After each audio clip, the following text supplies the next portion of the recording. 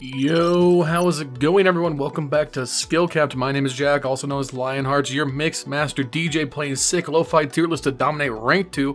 And today, you guessed it, we got the first post-Breeze patch, and that means we got our first post-Breeze agent tier list. Today is a big day for Valorant. Breeze enters the ranked ladder for the first time, and with that, you'll want to know the biggest gamer agent selections to take in, so you can gobble up that hot, fresh ranked rating increases. As per usual, we consult the highest levels of pro play, the everyday Joseph the Jet main and Silver, and everything in between, before and after, to make this list. So without a single further ado, let's get our question of the day going and let it rip, bud. So our question of the day is, do you guys think we should see the current maps reworked before we get our next new map? Now, I do speak for a lot of people when I say that we've seen map design improve over time since Valorant's launch. Bind, Haven, and Split have all had small, and in Split's case, pretty significant map changes to bring them up to the standards of a map like Ascent, and while Icebox certainly hasn't been received well, it looks like Breeze might just be the best map developed yet. So why not take the opportunity to make some bigger changes to maps like Haven and Icebox specifically, which the community have had issues with since their releases. I personally would rather Riot spend the time making the current map pool as good as it could be, instead of drowning them out with more maps instead. But hey, that's just me. Let me know what you think in the comments down below. Alright, but bam, tier list, here it is, look at it, it's amazing. We start at D, work our way to OP, and rank the agents as we go in between. Jumping right into it, you see this D tier right here? This little blight on the balance of the game? Agents at D tier are hurting, and we need to support them. Well, guess what, D tier? There aren't any agents caught in your diabolical grips, so get that mess out of here. No more D tier. Let's move on. Right to talking about SkillCapped.com, brother. Why am I talking like this? I don't know. We're here. Right among all these advanced training modules. Need to master a new agent? We got that. Become the new ruler of Icebox? We got that. Ranked improvement guarantee? Ooh, yeah. So what are you waiting for? Sign up right now at the link down below before I have a brief flashbang and elbow drop you right into the void, brother. Anyways, once we've calmed down, drank some water to help the sore throat, we can move on to the C tier. Our C tier agents are in that good but not used territory, either hard to make useful in comparison to other agents or just unexplored. Skye kind of exemplifies that paradigm because I see Skies every once in a while and either it's death by blinding burb or they just don't use their kit very effectively. It's like Skye is sink or swim. Skye mains either ruin games entirely or just end up being mediocre. I think what it boils down to is that Skye has to juggle a lot of downtime where you can't have a gun out. Want to throw a flash? Gotta guide it in.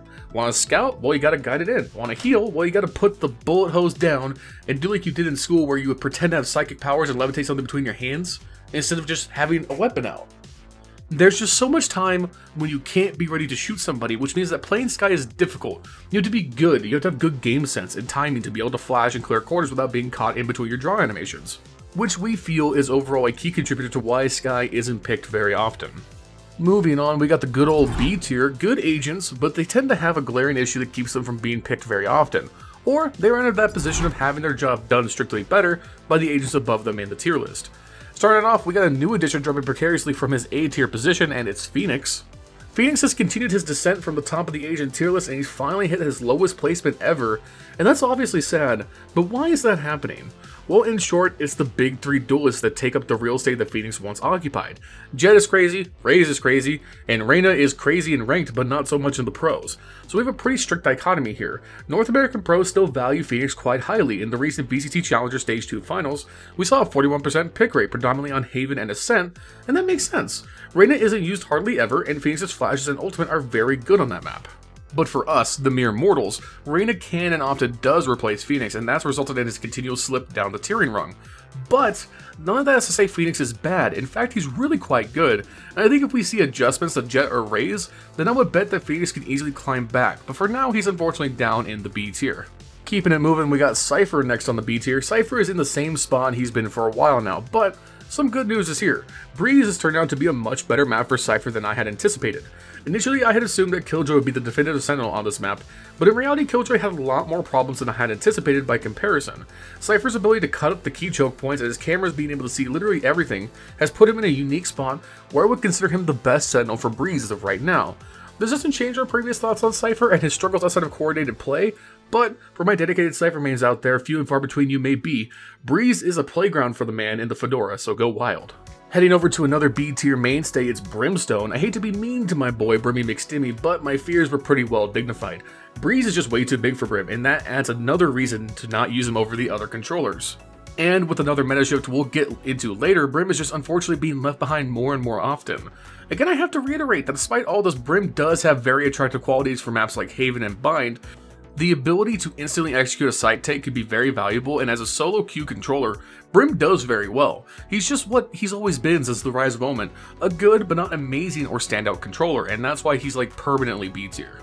Rounding out the B tier, we got Yoru. Yoru is now once again in a weird spot. He's thoroughly creative and genuinely fun to play, but the footsteps ability is absolutely useless in our and everyone else's opinion. That means an entire part of his kit potential is left behind, and that makes him at this point incomplete.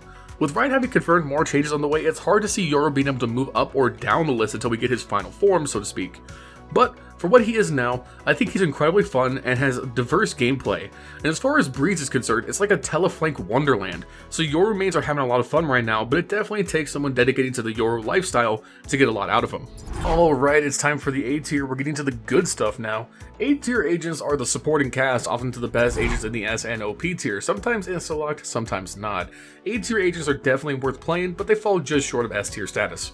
Our first A tier is a curious case, and that's Astra. Astra has, up until now, nearly non-existent use in ranked, while being really good, but we're finally starting to see the pro play perspective specifically in North America. We're recently in the VCT Stage 2 Challengers Finals. I mean, just look at the stats page for VLR.gg, oh my god. Yeah, that's nuts. Astra is the second most used agent behind Sova, ahead of Jet, Raze, and Killjoy. Absolutely wild. But what does this mean long term? Well, this could just be an NA thing. North America traditionally likes speed, and being able to set up and execute ahead of time and just pop them as you push in is probably very attractive, instead of Omen being stuck in his menu as the team begins the side take. Obviously the outlier for Astra is Icebox, which makes sense. That's Viper's Wonderland, and yes indeed we were seeing double controllers with Viper and Omen or Astra and Viper, which makes sense because of the synergies provided there. Now, is this me saying to you, the local Omen main, it's time to give up all hope and abandon the blue boy and start maining 4D Chestra? No. I think Astra is really good at higher levels of play, and especially in coordination, a lot like Sky or Cypher. So give her a go if you're looking for a new controller to operate, but she's certainly not going to be taking over the meta entirely anytime soon, I don't think.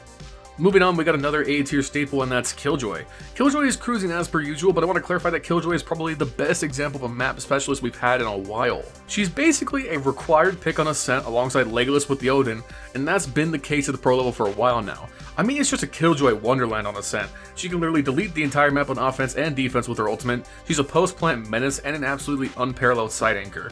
But what for us plebs in the other maps? Well, Killjoy is also a menace pretty much everywhere in the game in ranked except for Breeze.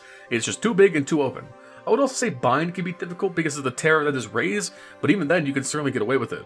I think in general for ranked, Killjoy is not as overall good as Sage, but she's certainly not far off, and if you're a Killjoy main, you're definitely going to get a lot of success out of that. Rounding out the A tier, we got Breach. Breach is still in the weird spot of being annoying, sometimes literally uncounterable, but yet alas, underplayed. As we talked about in the past, he definitely suffers from "where are my teammates" syndrome, but god, even then he's so good it's just gross. I keep on spouting how good Breach is, because I don't want him to get buffed. Right? Please don't delete the game and buff Breach, I beg you. He's good, just no one plays him. Just leave it, please. For all that is holy and sacred and nice and good in this world. And here we are at the big boy S tier. Let's get it going. You know the deal. This is the tier of the real big winners in Valorant. Starting it off, let's talk about Viper. We've had the Viper meta for a while now, and the results have been staggeringly good. Viper went from a non-existent pro presence to being considered meta on Split and Icebox, as well as having viability on every map in the game if you take the time to practice, and this has definitely transitioned into ranked. Viper mains are everywhere, torturing poor Jets who are used to being able to run through any smoke without any punishment whatsoever, and obviously that's not possible against the Toxic Queen herself. But Viper unfortunately has not escaped the gaze of Rito Games, and starting today in patch 2.09, she's received what this Viper enthusiast would call a small nerf. Her instant decay was changed from 50 damage to 30. This means stepping through a Viper wall or smoke no longer cuts off full armor entirely, but more or less cuts a light armor chunk out of you. Now, while this is certainly less powerful, I don't believe this hurts Viper's long-term viability, making the Phantom effectively have the Vandal's lethality as worth the price of admission, and her zoning, post-plant, and side anchoring are still nearly unparalleled. All this means in practice is that full buy players are no longer vulnerable to martial body shots for pushing a Viper, which seems fair in my opinion. So Viper is really good despite this nerf, but what may hold her back at this point? Well, it's hard to say, but I would say it's a mixture of it being very hard to run her as a solo controller, which is what's standard at most levels of play, and like Sova, you need lineups to be successful, and that means a barrier to entry for new players, despite some admittedly great swords out there and in production currently. I think Viper will overall maintain a niche presence in ranked, but if you do see her in your queue, get ready to deal with the true power of an agent who had been maligned as useless and is here to make everyone eat those words. Moving on, we got Reyna. I have literally nothing new to add here. Reyna is taking the spot of Phoenix as a god tier entry for aggressive players or the most obnoxious lurk known to man. Reyna is really good as a solo queue agent. Just be wary at the higher levels because the rising headshot percentages make Reyna more risky, and please for the love of God telegraph to your teammates if you plan to play aggressively or not, because it changes your teams up drastically if they can't count on you to entry. Sova is the current most picked agent at the pro level across EU and NA and a consistent top spot in Korea as well. He's so dumb good that a competent Sova can have the same impact as a competent operator. It makes it literally oppressive for the enemy team to operate and not fun to play against. Speaking of operating, despite the weird Astro blurb in BCT, Omen is by far the best leader in the operation department. If you want an all-around great controller for variable and reactive side takes and defensive holds, the ultimate offers mix-ups and flanks, and Paranoia is another great stun in a team's arsenal. It's Omen, we all know how good he is.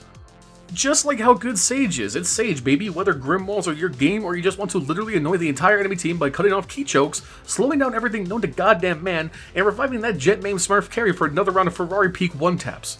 Respect Sage and you will be rewarded both with and against the healer of Valorant.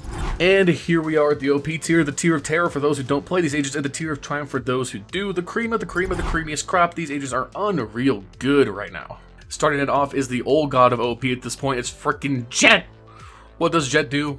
Dodge, duck, dip, dive, and dodge again, either shoving a judge down your teeth, hitting you in the hat with an operator before wishing out at Mach 1, or, you know, just ignoring the economy principles entirely and being able to full buy whenever they want as long as their ultimate is charged, meaning that Jet is a nightmare snowball agent that as long as Jet gets kills, it doesn't matter if you kill them back or win the round, Jet can buy indefinitely, and some of those buys have full running and in-air accuracy and infinite ammo if you can click heads. All of that combined with smokes and complex smoke dash strats are why Jet is so goddamn ridiculous. And arguably, despite all those advantages, Raze is just as ridiculous just for different reasons. Mainly all the ways Raze can kill you. Aggressive satchel entries, grenades, boom bots for scouting, and an ultimate that if you don't get a kill with is honestly your fault instead of a good play by the enemy.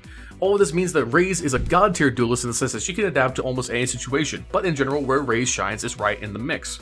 You don't necessarily need to entry, but Raze needs to be on the front line. Lurking as Raze is actually the worst thing to ever exist and you shouldn't do it. Stop. Get in the mix, cause some chaos and have some fun. Raze at the end of it all is fun to play, and her being viable is just another reason to play her for this Raze enthusiast here. Alright, here it is, the big final tier list. Not much changed here, but the meta is continuing to evolve.